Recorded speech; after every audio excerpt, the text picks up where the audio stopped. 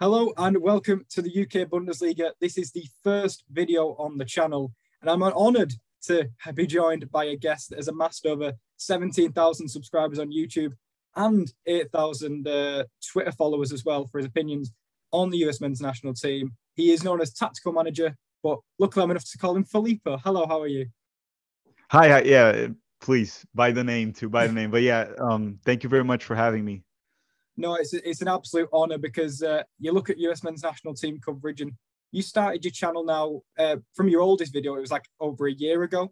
Did you spot a gap in the market for like US men's national team honest coverage from the fans rather than through the media itself? A little bit, but ideally, when I started, what we wanted to do for the channel was cover the United States, South America, cover everything, right? Be very broad in English. And I didn't think the market was lacking in that sense. It's just something I wanted to talk about. But as we were doing the videos, every time we would do United States videos, we did like a one about the World Cup, we did about Giovanni Reina, Chris Richards, and we started the American abroad. The views of the United States are always much higher. There was more interest. That's when we noticed, yeah, maybe this US market, yeah, there is people wanting content like this, and the media or other YouTube channels are not attending that right now or meeting their expectations. So we started to go all in into that.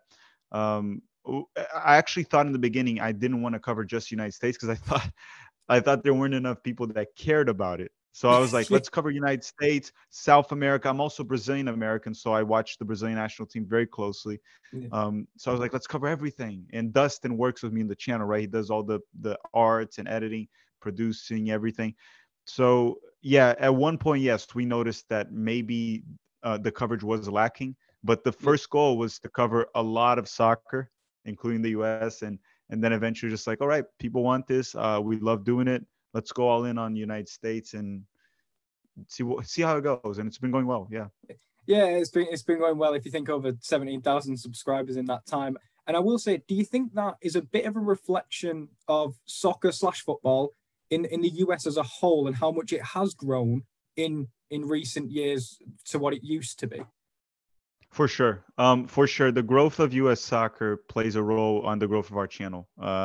MLS has been growing here in terms of popularity. New franchises are coming. So every time there's a new franchise in MLS, for any of the international viewers that you have that don't know, they expand into a new city. When they come into a new city, obviously that draws interest from people that might have never watched soccer before or football, and they'll just come into it. So the growth of U.S. soccer plays a role for sure. On the growth of the channel, a lot of Americans playing in big leagues now are drawing interest because MLS is not the most watched league in the United States, right? It's Liga MX from Mexico, and then probably Premier League, Bundesliga, then MLS comes along. So for a lot of the American fans, seeing the Christian Pulisic, Weston McKennie's, Tyler Adams, Giovanni Reina's emerge, it draws more people's interest. So that's most certainly playing a role. Plus 2 trophies last year. I know it's CONCACAF, but you can only beat what's in front of you. And for us, it was what we could beat. We got 2 trophies. And hopefully next month, we're recording this in February, we qualify the World Cup and put 2018 past us. And from now on, consistently make it, right? We don't have to deal with that again, hopefully. Yeah, I don't want to reflect on it, but was that probably one of the lowest points for US soccer in recent memory for you? From my lifetime, yes, because so I lived in Brazil, lived in the U.S. The U.S. has always qualified to World Cup since 1994, right? I mean, 1994, 98, 2000. We haven't had good runs like 2002 quarterfinals, 2014, that historic Belgium game that we lost, unfortunately. But it seemed like since 94, U.S. soccer was on an upward trajectory constantly.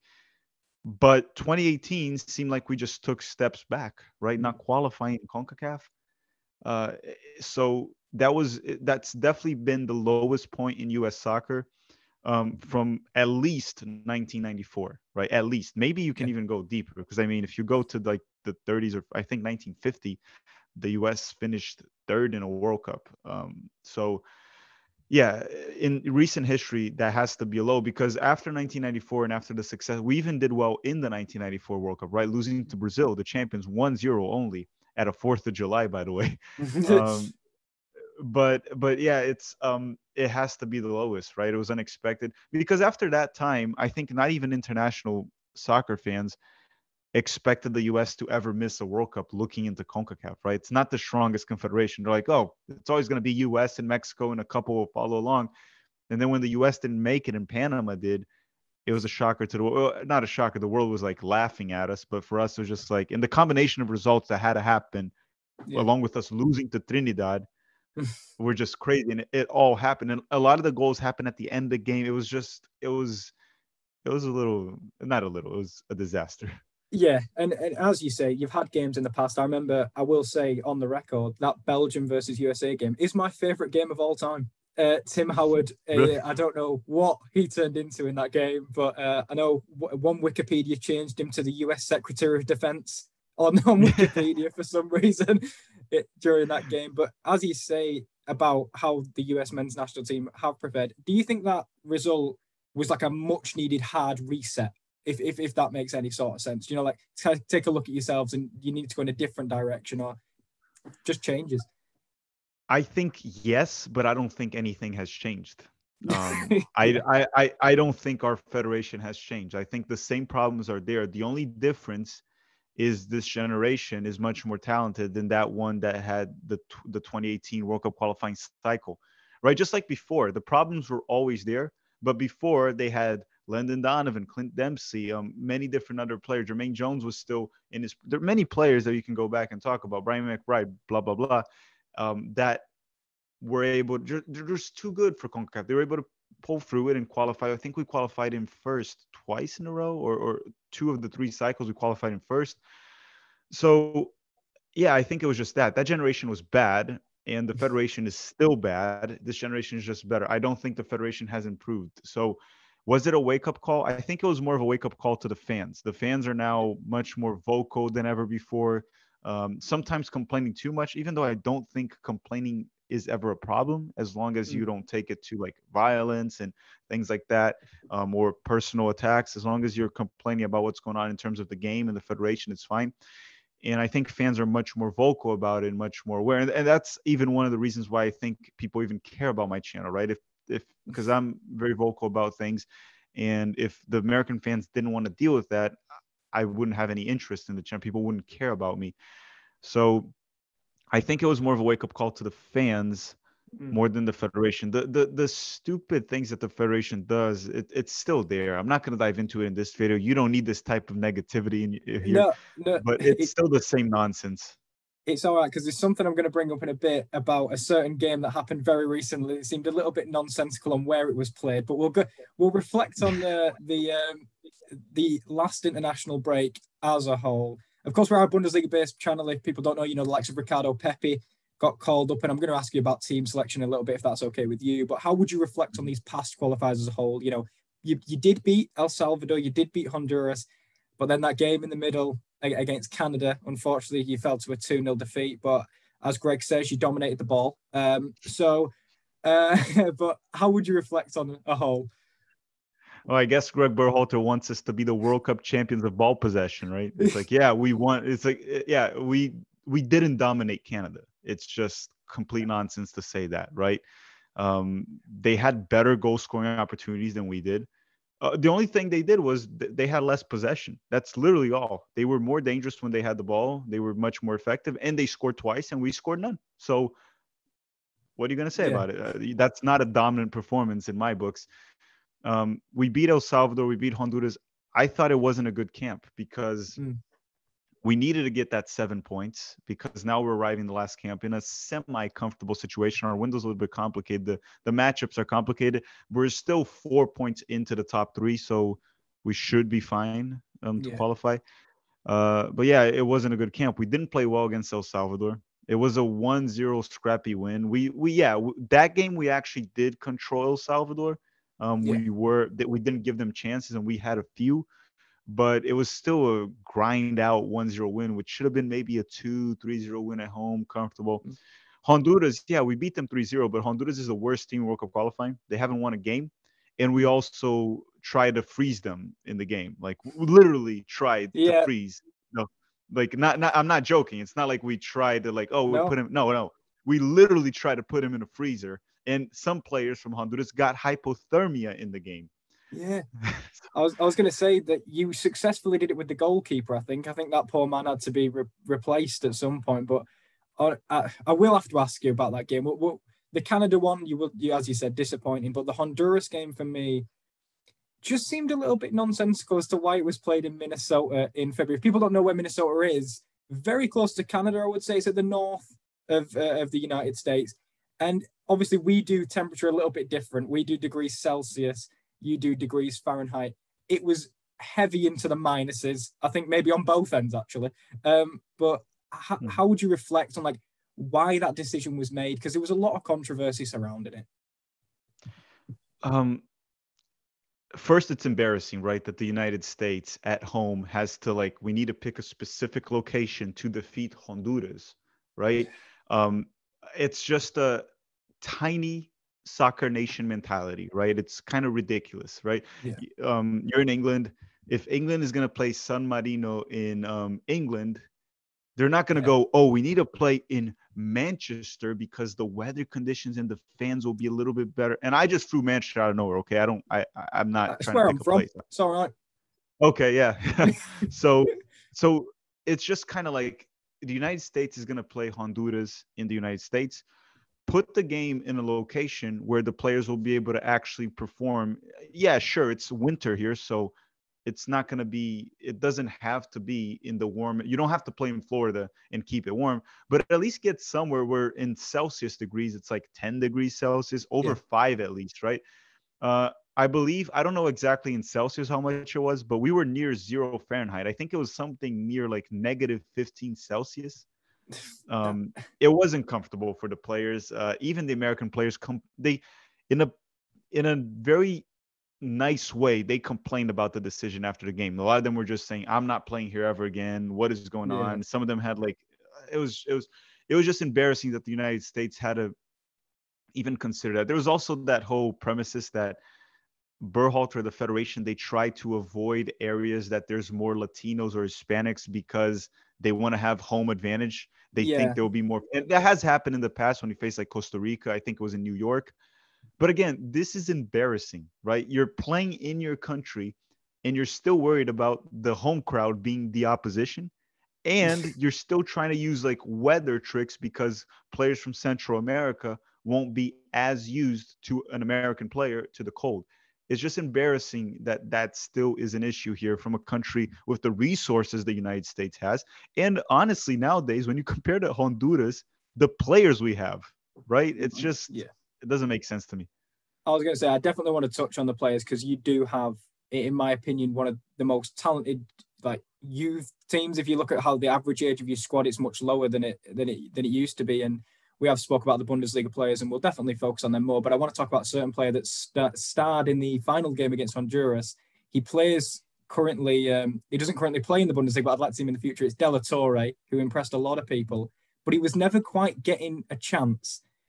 Do you think he's one of them that needs to be put into the future of this national team? So I do need to watch more of Luca De La Torre. I don't watch Eredivisie. I watched his game over the weekend against Ajax, and he didn't do well in that game. The United States, he had limited opportunities, and the one he got now playing the full 90, they're starting, he grabbed it. He played very well against Honduras. But again, take it with a grain of salt. We had an opponent that was weaker and frozen at that point. So what I think the main complaint of the fan base is not that we think De La Torre is the future or the savior. He's most certainly not a starter. I'll tell you that from the players we have. It's more about certain players that Greg Berhalter is willing to give many caps and opportunities, like Christian Roldan, Leggett, Areola, these guys that play in MLS their whole careers and or most of their careers and just don't cut it, right? And then a player like De La Torre, which is performing well in the Eredivisie, doesn't mean he's better than them. It just means that why doesn't he get the same opportunities? If you can give Roldan 30 caps, what does De La Torre have to do to get one? And he finally did get one, and he performed way better than Roldan has ever had. So our complaint is that, do we build around De La Torre? Absolutely not, right? Our midfield has Tyler Adams from Leipzig, Weston McKennie, that's been very good for Juventus. Yunus Musa, that's a English American right now. He plays for the United States. He's in Valencia starting at age 19. Giovanni Reina, which is probably our highest ceiling player. So no, you don't build around De La Torre, but he should be a rotational player and he needs to get more opportunities. He showed he's good on the ball. He can provide much more than a lot of these MLS guys that Greg Berhalter loves. Yeah, and another selection that confused a couple of the fan bases, the relentless use of Gyasi Zardes over Ricardo Pepi. I think it was the Canada game, which he didn't start in. And as a Bundesliga fan, and I did watch the MLS before he came to the Bundesliga, I'm a massive fan of Ricardo Pepi. I'm on the train, you could say. Why is it, do you think, that he sticks with these sorts of players? And Pepi, I think, has the most contributions in the qualifiers for you guys. Is it a case of rotation, or is it a case of, he's not ready for the big games? Or what do you think the reasoning is behind not using I think Pepi? it's just favoritism from Greg. I mean, saying Pepe's not ready for the big games is crazy because Greg Berhalter started him in a game against Honduras back in September where technically his job was on the line. That was the first window, and we had tied El Salvador, tied Canada, and if we didn't beat Honduras, he would have finished the first window 3 games with 2 or 3 points.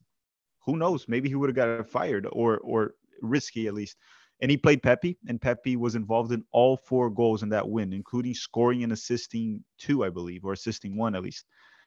Now, you might not know, or maybe you don't remember, Greg Berhalter has coached Columbus Crew, and Gyasi Zardes was his player there, and he still is. So there's favoritism. And even if you remove Pepi, there's other players that probably deserve an opportunity ahead of Zardes, like Pifak that plays at the Swiss League, Daryl DK that just moved to West Brom, even Sargent that's playing the Premier League, struggling ups and downs, but probably a better option than Gyasi Zardes. So I think it's just favoritism. And he's another player of that example. I talked about Roldan, Leggett, Areola. Another example of Greg like persisting on certain players. God, there was like this player, Jackson Yule, that he persisted for so long. And it was just bad performance after bad performance. And everyone's like begging for a different guy. And it took him so long to not play that guy. And now Leggett is slowly moving out from the New England Revolution. Yeah. It's just favoritism, in my opinion.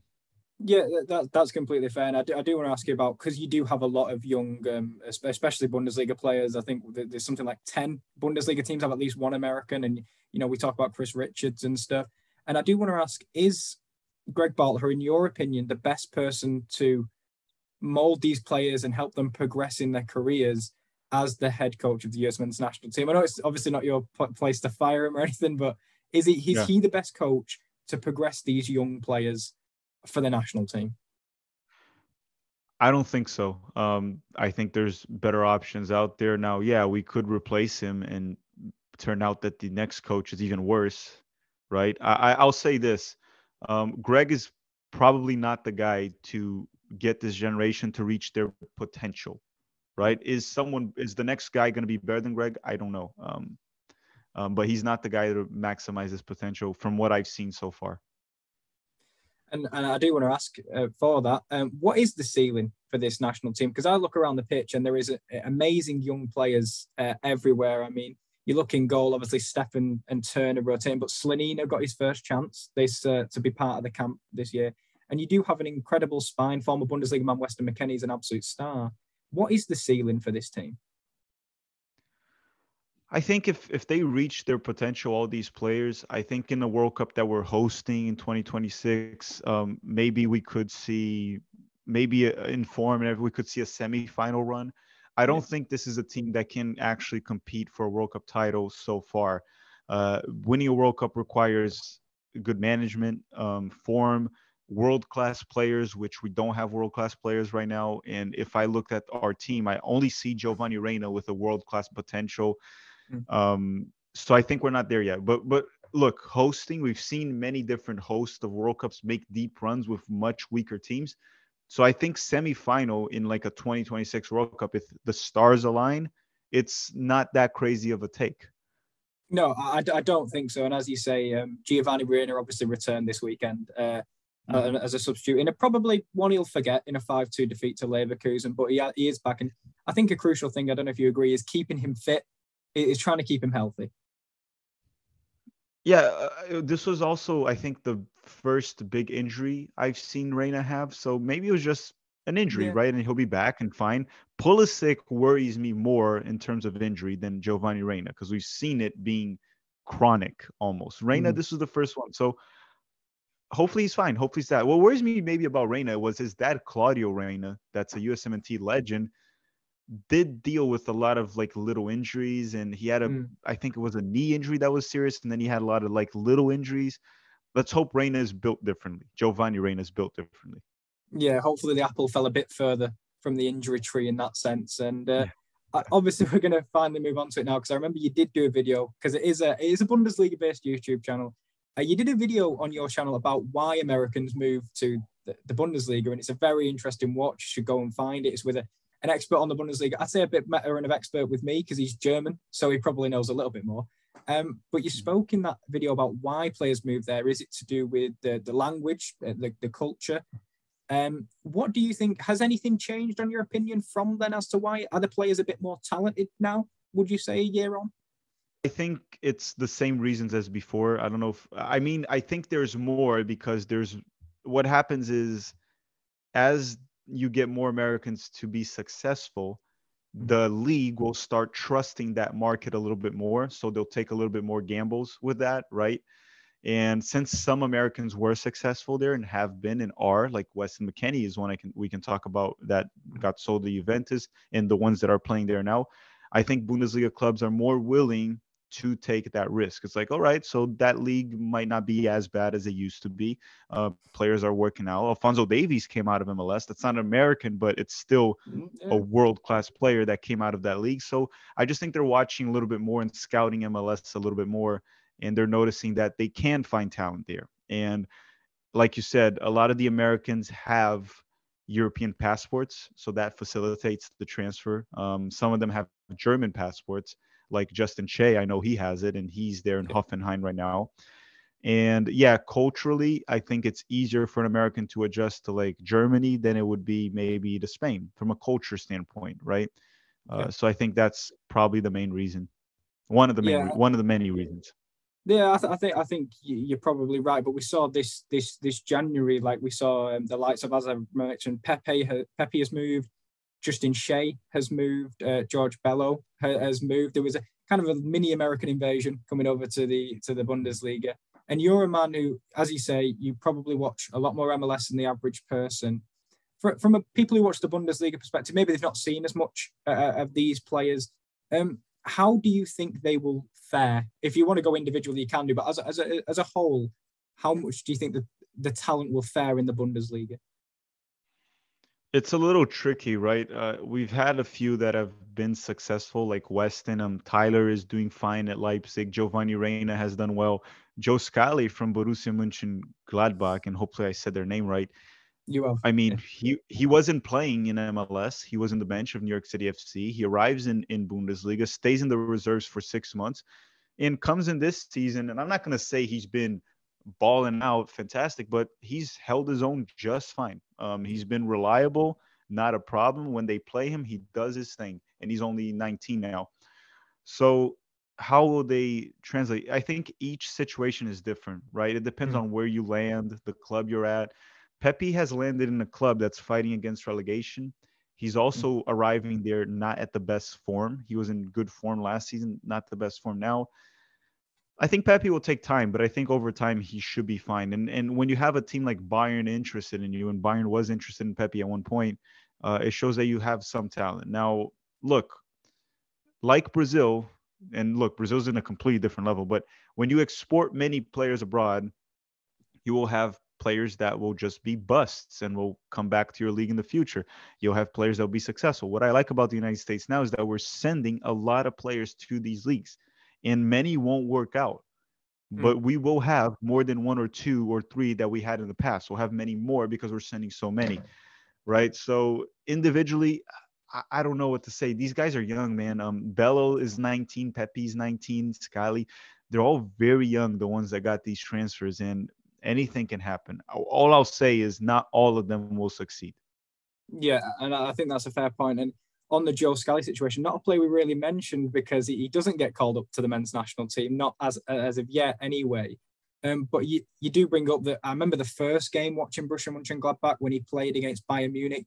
That is a baptism. I don't even know if fire's a bit generous for him because you have to play the best team in the Bundesliga, and he really did hold his own. How long do you think he is away from being a fullback for the US men's national team? Because he's still young, but with Greg, who knows, right? He's bringing options that Scally should already be ahead of, but I'm gonna say I probably don't think Scally will be with the national team much this year at all, and probably won't be in the World Cup roster, and that's just what I think. And then Greg might be gone after Qatar, and then after that, who knows? But I'm not very hopeful of having him in the squad. I would have him. I think we do need him, but I wouldn't put it past Greg to just not have him at all this year. Maybe in Nations League in June, which will be like preparation for the World Cup. Maybe he'll bring some guys to test them out. But for qualifying next window, I don't think he'll be there. And for the World Cup, I don't think he'll be there as well, as of now. Yeah, unfortunately, of course, because I think he has in his kind of debut Bundesliga season been a real shining light for a poor Gladbach side. They were in the Champions League last year, and this year they're hovering just above the relegation zone. So it is a real poor time for them. And you do bring up Pepi, who is in another struggling side in Augsburg. I saw some things on Twitter when he was linked with the likes of Wolfsburg and the likes of Bayern Munich. People were against Wolfsburg because of Florian Kohfeldt and what he did to Josh Sargent, moving him from a striker to a winger. Did you ever have that same fear? I joked about it, about maybe him playing, but it's different, right? Pepi can't play as a winger. That's just not it. Sargent is a little bit more versatile. So I joked about it, but I never really thought he would. And there's been very limited games for Pepi at Augsburg right now, and he's just playing as a center forward. He didn't go to Wolfsburg. I don't think Kohfeldt would have done it. That's all I'm saying. I don't think he would have played him as a winger. I would hope. And also, Weghorst has left. And that was probably in the plans when they were negotiating with Pepi that Weghorst could leave. And that's their center forward. So I don't think he would. They eventually replaced, I think, with Jonas Wind from Copenhagen. So maybe that was their second choice if Pepi did decide to. Because Augsburg kind of swooped in out of nowhere. I genuinely, when I was covering the transfer, it was like he's going to one of these big pedigree Bundesliga teams. And I checked my phone the next day and he's moved to Augsburg. And it was really just out of nowhere. I think people explained it a little bit. I don't care about that too much, so I didn't dive into it. But it had something to do with the American owner stepping in. And that's also why, to be honest, as much as I think Pepi's good, Augsburg did overpay to kind of snatch the deal, kidnap the deal that was pretty much set with Wolfsburg at that point. Yeah. And I hope I might be putting you on the spot here, but the likes of who came over, the Justin Shea, the Kevin Paredes, who out of the transfers that were made do you think will have the best career? I know it's a bit of a on the spot question. There's a lot of unknowns, but who do you think will be the most impressive? You mean of just Bundesliga?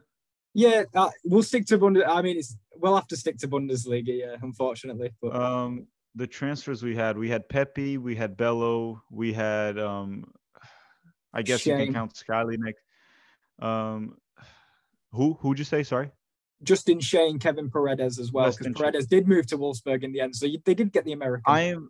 I might be more. I think Justin Shea probably will have the best career. I think center backs take longer to develop, so maybe the beginning of him right there, the start of him in Bundesliga will be a little bit shakier than these guys. Pepi could start scoring out of nowhere. Bello can start, but center backs take a little bit longer, and we're seeing that with Chris Richards, right? Didn't get many minutes. Now he's starting to play more and more and more and doing very well.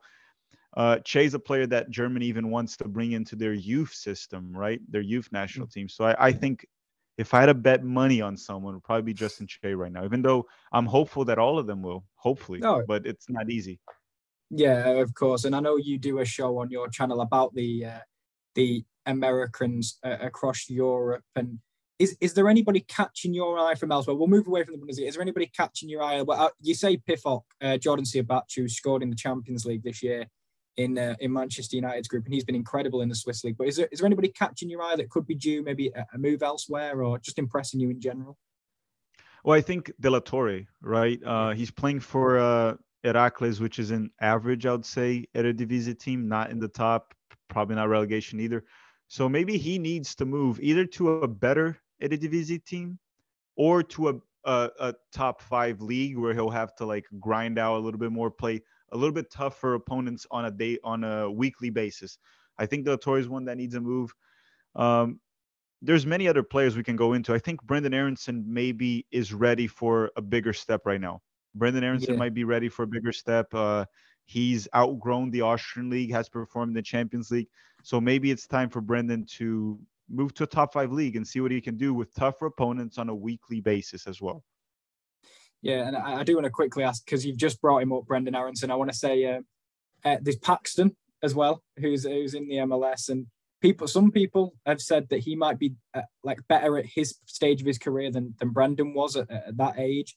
Do you agree with that sentiment? Do you think Paxton's one of them that we could see in not soon, but maybe after this MLS season, if he really does break out, that could move to, for example, the Bundesliga?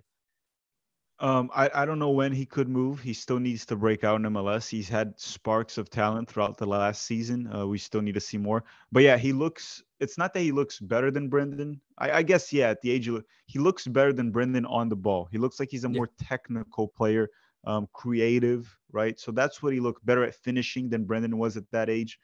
But Brendan brings some different things to the table, which are a lot in the mindset. We're going to have to see if Paxton has that same mindset that Brendan Aronson has.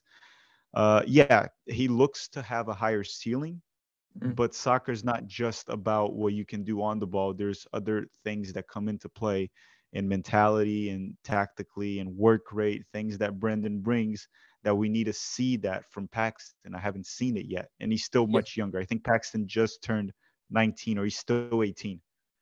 Yeah, and the MLS does return in I think it's just under a month now. I think it is away from 26, I believe, is the first day of the games. 26th of February.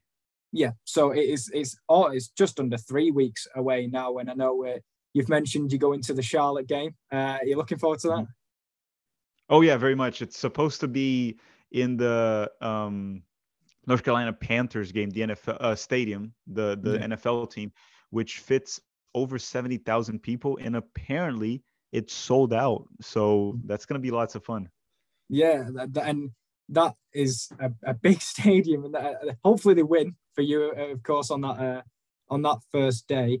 But overall, would you say that the MLS this season, if you could pick a team to shock everyone, I know this is very early, who you're picking, because we saw the champions just this past year. Who are you going with? Dude, that's very tough to say right now. That is very tough to say right now because there's still transfers going on, and then during all the way till the summer, there's more stuff that's gonna happen. But if I want to put a safe bet, as always, I have to go safe right now because there's many. Like I'm an Orlando City fan. Orlando City, they made some interesting signings, but I still think the team's about the same level as last year, which is not a MLS Cup winning team. Yeah. If I'm gonna go safe, I'm just gonna go with the Sounders. If I'm gonna go safe, right? They've had a good season last year without Jordan Morris, and Jordan Morris is returning. They've kept all the players, as far as I know. They have a good system; it works. I'm gonna go with the Sounders. As easy of a pick as that sounds. And that's on the record now, so we will be coming back next season to talk through that. But overall, final question. I promise, I'm keeping you for too long here. On the new signings that are coming to the MLS, there's a few big names, and we're talking people in the prime still of their careers. We're talking Lorenzo Insigne to run. So we've just heard Shaqiri's on the move. I'm going to say past his prime, Carlos Tevez is on the move as well. Who are you most excited to see? For me, it's Lorenzo Insigne because he is a star. Yeah, DeAndre Yedlin also just returned. He's going to go play for Inter Miami. So, I mean, yeah, he's not like Insigne's star, but for the United States, he's a pretty big name. I would say probably Insigne is the one I'm the most excited for because we had Jovinko in the past there, right? Same team. And Jovinko looked like prime Messi in MLS at that point. But I think Insigne is a better player than Jovinko was at the time, in my opinion, in his prime right now. But the league is also better than it was at that time, in my opinion. So I'm interested to see how he's going to look and how that will affect Toronto after they had a very poor season last year. Yeah, they kind of, I'd say, underachieved. They never really got going. I think they finished bottom of the conference. Was it in the end, or did they just finish Yeah, second they didn't bottom? make the playoffs. They were down there, right? They had Chris Armas, that's a Manchester United assistant right now, didn't do well for a while as the coach. It was just a No. messy season, and now they revamped it, right? Josie Altidore left. They kept some key players. They got Bob Bradley to coach, a very successful American coach, Insigne, that we can talk. I don't know. Did they sign Bellotti? I remember there were rumors. I don't think it was confirmed yet, but maybe I, Bellotti will arrive. I don't know what's it, going on there. He hasn't yet, but I tell you, you're peaking at like 2019 Italy at this point. You're getting all the people back in together, and You're trying to go for the Euros. Toronto's trying to go for the Euro. that's what it is. So Chiellini and Bonucci will be in the MLS next year, confirmed today by us. But I'd like to thank you for joining me today, Filippo. I've thoroughly enjoyed our conversation. Is there anything you want to plug? Feel free to plug away. No, just thank you very much for having me. I'm happy with the growth of US soccer. I'm happy that people are starting to, even internationally, right? You're in England right now, and many are trying to keep track of what's going to the United States. Maybe we're still not taken as seriously as we would like, but I think we're being taken more seriously than ever, and people are starting to look as like, okay, looks like the United States is at least a decent national team now, and MLS is slowly becoming a relevant league internationally. Nationally, obviously, it's our biggest league in front of USL. But no, that's all. Thank you very much for having me. No, it's been an absolute pleasure. You can catch Filippo on Tactical Manager TV. You can catch him on Twitter as well. I think it's at Tactical Manager. Is it on Twitter? It's manager tactical. I had to do it reverse Oh, because someone had taken tactical manager. thank you for coming on the first video of the UK Bundesliga channel. I couldn't have started any better. Thank you very much.